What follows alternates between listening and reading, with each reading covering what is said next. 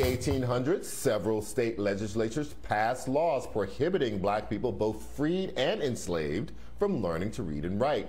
Yet, under threat, Mary Peake risked her life to ensure generations of African Americans could receive the gift of literacy. On September 17, 1861, beneath the shade of an oak tree, Peake taught her first class at a Hampton, Virginia camp for formerly enslaved refugees. It was run by the American Mission Association.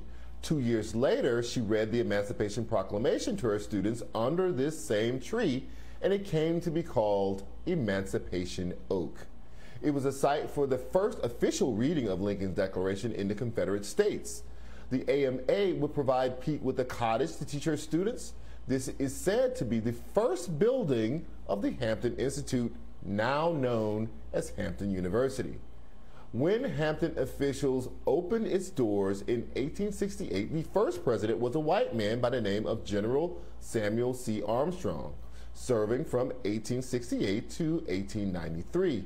Armstrong was a former brigadier general in the Union Army, after which he served as a Freedmen's Bureau agent in Virginia. He developed Hampton's curriculum, with labor and moral education as its core, rather than intellectual studies. Some black intellectual elites of the day were less than enthusiastic about Armstrong's approach, most notably W.E.B. Du Bois, who felt the program shortchanged black students by downplaying the significance of academics and perverting the educational process. Du Bois even went so far as to say that the model accompanied white supremacy. Bill Wiggins, retired history department chair at Hampton, said Armstrong at times sounded like a benevolent racist in his correspondence, also saying he believed African Americans had to be acculturated, that they had to be taught how to behave and practice the good work habits and skills that would make them acceptable to whites.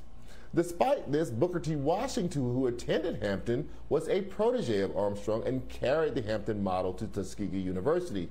He highly praised the man that Armstrong was. So today we celebrate the legacy of Mary Peake and the origins of Hampton University, and that is For the Culture. Thank you for watching Prime, and have a fantastic weekend.